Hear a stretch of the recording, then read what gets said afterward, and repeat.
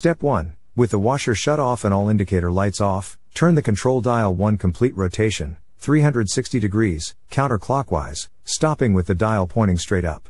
Now quickly, within about 6 seconds, turn the control dial 3 clicks clockwise, 1 click back, and 1 more click clockwise.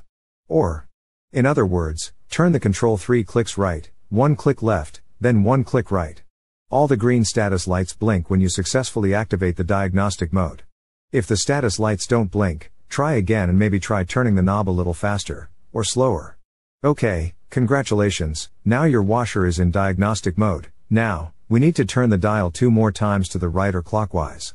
Then press start and you're done. Now the calibration cycle will begin, which runs for 2 to 3 minutes. If the calibration cycle ends successfully, the lid unlocks and the washer shuts off. If it doesn't complete, then you will need to pull the error codes to find out what's wrong. Here's how to enter diagnostic mode to retrieve error codes on any brand of vertical modular washing machine. Step 1. With the washer shut off and all indicator lights off, turn the control dial 1 complete rotation, 360 degrees, counterclockwise, stopping with the dial pointing straight up. Now quickly, within about 6 seconds, turn the control dial 3 clicks clockwise, 1 click back, and 1 more click clockwise. Or, in other words, turn the control 3 clicks right, 1 click left, then 1 click right.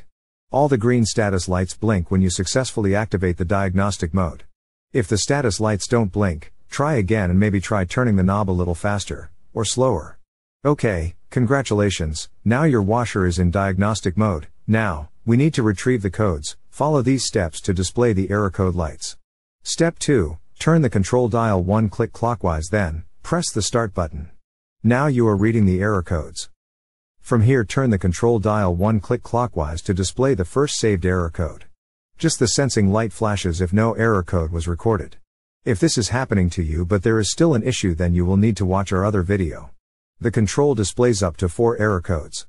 Step 3. Read the error codes. Error codes for the BMW washers have 2 parts. The first is the letter F, followed by a number, and the second is the letter E, followed by a number as well. Which lights are illuminated indicate the numbers.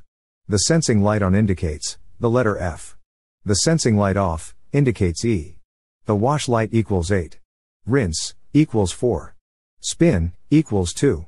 And cycle complete 1. For example, for error code F5E3, when the sensing light is on, the rinse and the cycle complete lights are on. Adding all 3 together equals 5. This means the first part of the code is F5. Then, on the other flash of lights, the sensing light is off, but the spin and the cycle complete lights are on. Adding them together makes 3. The second part of the code would be E3. That's one code. The same error code flashes repeatedly, until you turn the dial 1 click clockwise, to show the next error code. Turn the dial again and see if you have any other codes. If there is no more codes, then you're done.